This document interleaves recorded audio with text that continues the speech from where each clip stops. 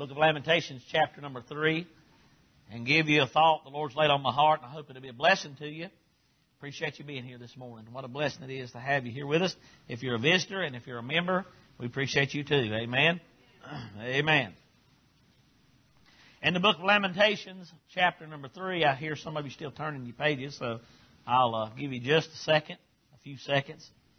The book of Lamentations simply comes from the word lament, which means to mourn or to cry. And Jeremiah was known as the weeping prophet. Maybe chapter 9, Jeremiah said, "Oh, that my head were a fountain of tears, that I may weep for the slain of the daughter of my people, and that I might go out in the wilderness and lodge there away from my people." And he was a weeping prophet and broken. And I'll show you what he said here in Lamentations chapter 3.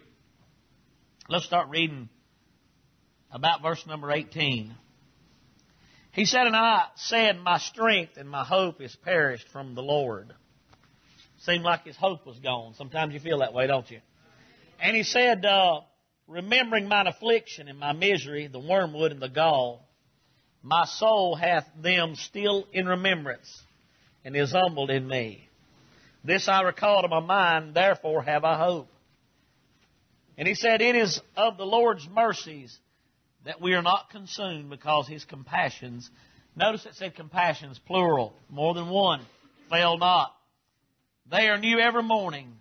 Great is thy faithfulness. The Lord is my portion, saith my soul, therefore will I hope in him.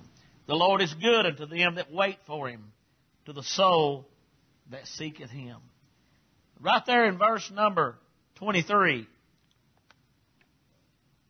"They are new every morning. Great is thy faithfulness." I want to preach about that a few minutes this morning. That last few words in that verse number 23 where he said, "Great is thy faithfulness." We hear that word a lot and say it a lot and sing about it. Matter of fact, there's a hymn written with that title. And sometimes we don't really realize what that means, but being faithful is a wonderful thing. I think one of the greatest compliments somebody can pay you is when they say that you're faithful. Amen? They say, "Boy, he sure is faithful to what he believes," or "He's faithful to his church.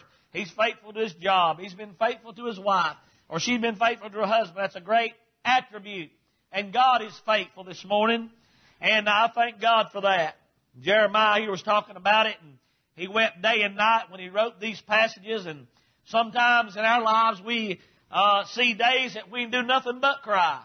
There's been a few times, I preached here a couple months ago about being heartbroken, having your heart broken. And we all, sooner or later, go through some times in our lives it just seems like you're wounded in spirit and you're broken. And it seems like even if you cry physically, maybe if you don't cry outwardly, at least your heart's broken and you cry inside. I have seen folks before that cried and wept so much that they was all cried out. And they couldn't even cry anymore. Their tears seemed like just dried up. And brother, that's a hard place to be. You know, Jeremiah was talking about that. And he was talking about God being faithful. And he's talking about his compassion and his mercy and all that stuff. They talked about God's faithfulness. He said, "Great is thy faithfulness." Boy, I'm so glad this morning that God's faithful, ain't you? You know, we're living a day and time now, it's worse than it's ever been. It's worse than it's ever been about people being unfaithful. People won't stick to the stuff about anything anymore. People don't stick with what they believe. They won't stick with, they won't stay with their marriages. People bail out on their marriages, and people drop out and quit this and quit that. Nobody sticks with anything, don't seem like anymore. And, but I want to tell you, thank God, God still is faithful. Brother, God's still God. Me and Brother Billy back here was talking before church how different it is, from the, time he got into ministry back before I did. And I started in the late 70s. And brother, things are different now. But I'll tell you one thing I've noticed about this thing. I've been preaching for 32 years. One thing that I've come to the conclusion that God ain't changed nary a bit, brother. He's just as real and right and true as He was back then. You know, when I started preaching, I was 20 years old, and I got started, and I took off at it, and God burdened my heart to preach, and I ran from it for years. I finally surrendered to preach, and I said, I'm going to give it everything everything I got. I'm going to give God my life and go where He says go and try to do what He says do. And brother, I'll tell you what I've experienced in these past 32 years. And brother, if I know anything, I know this morning, that God is faithful. I know you're probably listening to me this morning. You say, preacher, you don't know what's been done to me. You don't know how dirty I've been treated. So what? I have too. That ain't no big deal. Everybody has. Hey, think about this. Think about the only person that ever lived. He was born perfect and stayed perfect and never had a flaw. And he was thrown to a pack of wild dogs, seemingly, and they crucified him and murdered him for you. Oh, brother, I'll tell you what, you talk about being done wrong. The Bible said, He said, I was wounded in the house of my friends. Oh, but God, listen, through it all, brother, God's been faithful, and God is faithful, and God will continue to be faithful. I'll give you a few things this morning. I'll let you go. Might let you go early this morning unless you hoot and holler a little bit, get me stirred up. Amen. But number one, I want to say this. God is faithful to forgive. Amen. God is faithful. I want you to open your Bibles to 1 John chapter 1. We've quoted it 10 million times. But let's read that famous passage real quick. 1 John chapter number 1. 1 John chapter number 1. You know what verse I'm going for, don't you? Verse 9. If we confess our sins, He is faithful. He is faithful and just to forgive us our sins. I want to tell you something, brother. God is faithful to forgive us of our sins. God is faithful to forgive. I'm so glad He is. Listen, I've been saved a long time. Some of y'all been saved longer than I have. And God still forgives me today, just like He did back then. God is still real, brother, and He's still faithful. Brother, I know how it is. Sometimes you come to the altar and you pray and cry, and you get back up from the altar, and you still got that guilt. Could I tell you something this morning? By the authority of God's Word, the Bible said God is faithful to forgive you. Amen.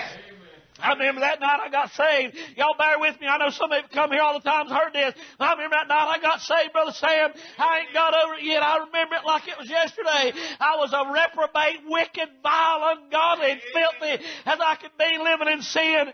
Oh, brother, I ain't proud of it. I hate for these kids even know what kind of man I used to be or a punk I used to be. Brother, listen, I drunk enough alcohol to float a aircraft carrier, and I smoked enough dope to sink one probably. Oh, but brother, that night I got down to pray. I want to tell you something. I did not need religion. I didn't even need mom and daddy. I didn't need to memorize scripture. I didn't need the Romans road. I'll tell you what I did need, brother. I was a broken shell of a young man at 20 years old. I fell down on my knees but my life was in pieces. I'll tell you what I needed that night. I needed forgiveness, brother. Oh, thank God the Bible said we have redemption through His blood, even the forgiveness of sin. I know why some people won't get saved. They think their sins are so big and so bad and so dark and so black. And by the way, they are black. Amen? I'll tell you one thing, brother. Your sin, it is black and it is ugly. Oh, could I tell you this morning, on the authority of God's Word, that's what Jesus died for. That's what His blood was shed for your sins. I'm afraid people come to church and look at us and we're dressed up and cleaned up. Some of us clean up pretty good. Some of us still look pretty bad. I mean, you should have seen me before I got saved. But I want to tell you something, brother. I think sometimes they get a misconception and think, I can't live it. I can't be like y'all. But I want to tell you, Jesus Christ died to save those that are guilty and to save those that needed forgiveness. Oh, that night I needed God to touch my heart. I needed that guilt gone. And brother, God, He's faithful to do. I found out that night that my daddy had been preaching for years and years and years, and it was just exactly like he said it was. It was exactly like the Bible said it was going to be. And I know how it is after you get saved. Certain sins will haunt you and plague you. And the devil will tell you that God's tired of forgiving you. Amen? I tell you what we need to do this morning. We just need to accept God at His Word. I mean, brother, if He said He's faithful, you say, but preacher, I keep doing the same sin, and I keep going back to the altar, and I keep praying, I keep doing it, and I keep going back. Listen, let me tell you something. The Bible said if we confess our sins, He is faithful, brother. And listen, it don't matter if you really mean in your heart, if you come to God and say, God, you know my heart right now, I don't ever want to do that again. If if you really mean it from the depths of your heart, God will forgive you. I don't care if you committed that sin 10,000 times. He's faithful. We need to get that. If you'll ever grasp that great truth. You say, preacher, how do you have joy and how do you live the Christian life? That's one of the secrets right there, and it really ain't no big secret. If you'll ever get that through your skull and down in your heart, that when you sin, if you'll just ask Him, brother, He's more than willing to forgive you. He's more than happy, amen, to wipe the slate clean and give you another shot at it. Amen. Our problem is we think we got to feel bad for a certain length of time. Well, I can't repent right now. I hadn't suffered enough. No, it don't work that way. You don't have to do the suffering. That's why the dying Lamb of God, why He suffered, why He was bruised and battered, had His blood run out of His body. He did it for your fornication, your adultery, your gambling, your dope smoking, pill popping, getting drunk, lying, gossiping. Yeah, gossip's a sin too, bless God Almighty. Some people think adultery and drunkenness is the only sin they are. Some of you need to lay your big long 40-foot tongue up here on this altar. And we'll chop the other 10 feet off. Oh, it got quiet right there. That's the only time a gossip is quiet, when the preacher's nailing their stinking hide to the wall. But I want to tell you what, brother. You're sitting here thinking, preacher, I've got the awfulest burden on me. Listen, why don't you chunk it? Get rid of it. Listen, I've been trying to tell you it's so simple. Oh, it's so easy. Listen, can I tell you something this morning? Any person in this building this morning can walk out that door right back there as fresh and clean as a brand new baby that just come out of its mother's womb. The only reason you don't have it is you just simply will not believe what God said. Amen. That book said He's faithful. I know what you're thinking. Yeah, but that's for y'all. You don't know what a dirty bunch of stinking sinners we are. Amen. We ain't that great, so don't put us on no pedestal. Amen. Amen. He's faithful to forgive. When you sing, the devil talks to you. When you read your Bible, the devil talks to you. As soon as you get up from the altar, sometime you ain't even made it back to your seat, and you start thinking about that sin that you did yesterday, last night, last week, or whatever that is in your life. Listen, I'm trying to tell you this morning, He will make you snow white. If you'll come up here and say, Lord, you know I've been doing this, and God, I really don't want to do it, and I hope I never do again. Will you please forgive me? He'll say, absolutely, I sure will. Oh, that's the beauty of forgiveness. Brother, it ain't about you making amends. You cannot go pay for your sins, because the wages of sin is death. See, the Catholics think you can do penance, and you do enough works, and you do enough of this, and you suffer enough and punish yourself enough. But it don't work that way, because your righteousness is as filthy rags. Well, preacher, what if He gets tired of forgiving me? If that's the case, we've got to throw every bit of the Bible out, because that one verse said He's faithful. You say it don't make sense. It don't make sense that I keep doing it, and I keep sinning, and I keep sinning, and I keep asking Him. It don't make sense that God will not just finally eventually cut me off. Maybe it don't make sense to our human mind, but I'm telling you right here in the Bible, it said He is faithful and just to forgive us of our sins. Just confess it and just believe it. And skip out the back door like a kid skipping through daisies out in the field on a sunshiny day. Amen. It's that simple. You say, preacher, it can't be that simple. That's why people go through life miserable, and that's why Christians won't get the victory. They won't believe what God said. Amen. Amen. Well, praise God. When you got saved, that's all you clung to, was the fact that God would forgive you. I've had people tell me, preacher, you just don't know what I've done. It don't matter. It don't matter what you've done. You're not forgiven based on the degree of sin that you committed. Zacchaeus was up a tree and God forgave him. A woman at the well had a checkered past. She had been married and divorced 5 times and was shacking up with somebody, and He saved her.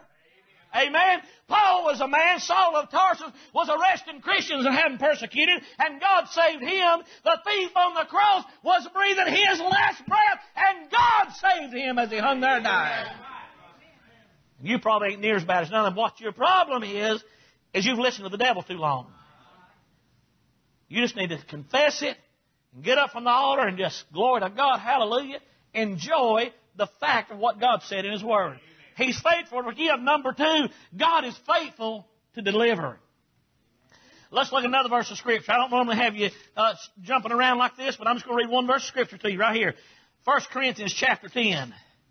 I preached on this not long ago, and you know what verse it is. 1 Corinthians chapter 10, verse 13. There hath no temptation taken you but such as is common to man. There's no temptation that's come your way that's different from what anybody else has had.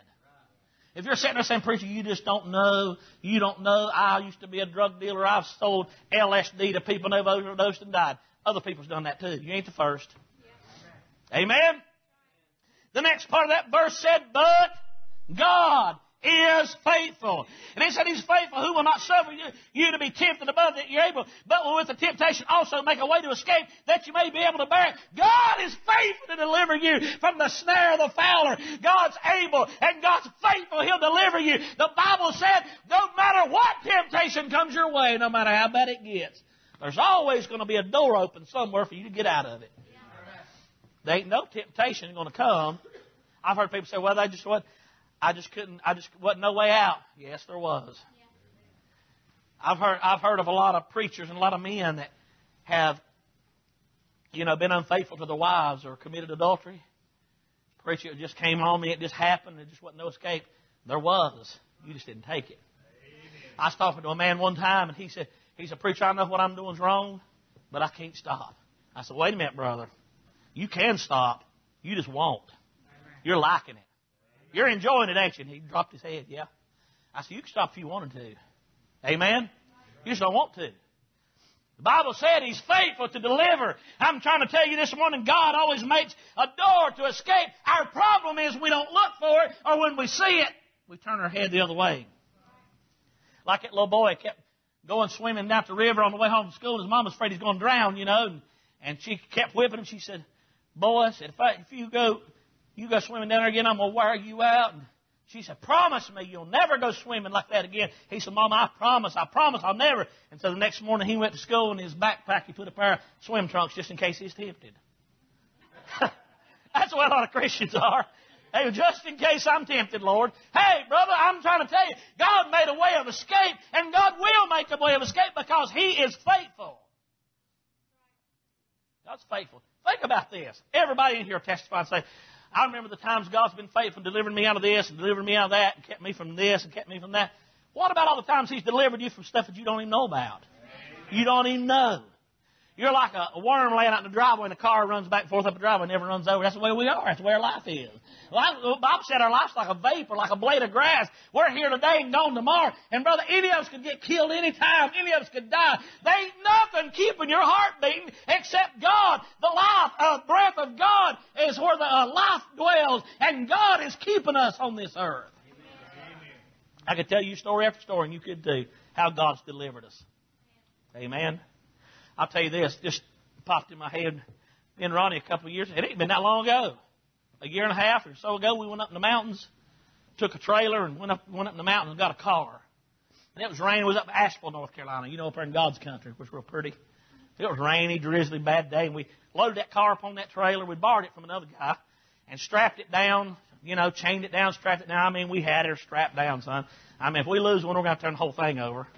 And so we come down that mountain just getting it, just having a good time. And we come all the way back, come home, come back through Savannah and drop that trailer off. Well, we was at the other fella that I borrowed it from his church about 3 months later. He said, boy, God sure is with you, preacher. I said, praise the Lord. I know what he meant. He said, God's watching out for you. I said, amen, brother. He's good. He said, no. He said, God's really watching. I said, what do you mean? He said, you brought that trailer back. The next day, I put a backhoe on it, went down the road 3 miles, and the wheel came off. God's watching us, brother. Coming down that mountain. Have you ever come down Asheville Mountain on the interstate? It's like a snake, son, in the rain. Can you imagine? That's just one of many, many, many, many, many instances that God has delivered me, and He's done the same for you. God is faithful about delivering His kids. You know what I thought about last night? I was finishing up working on this message, and I thought about this. All the years that I've been preaching, and all the miles that we've traveled on the road. I could not tell you how many miles we've traveled. It's over 100, I promise. When I took this church 2 years ago, we traveled 40,000 miles back and forth till we moved here. That's the truth. We figured it out one day. Ronnie and Travis figured it out. 40,000 miles. Just back and forth.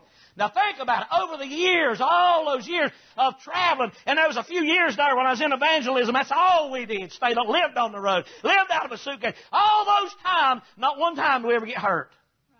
I can't really recall any time we ever lost anything or misplaced anything. Ain't that crazy? I'm not talking about your car keys. I do that every day. That's normal. I'll lose them before I get out of here today, probably. I'll lock myself out of the house or something. But I'm just saying, brother, God is faithful to deliver. And even though sometimes it's faith that you don't even realize, God's being faithful by delivering you from destruction and trouble. Amen? God's good. I'm going to say last of all, God is faithful to fulfill His word.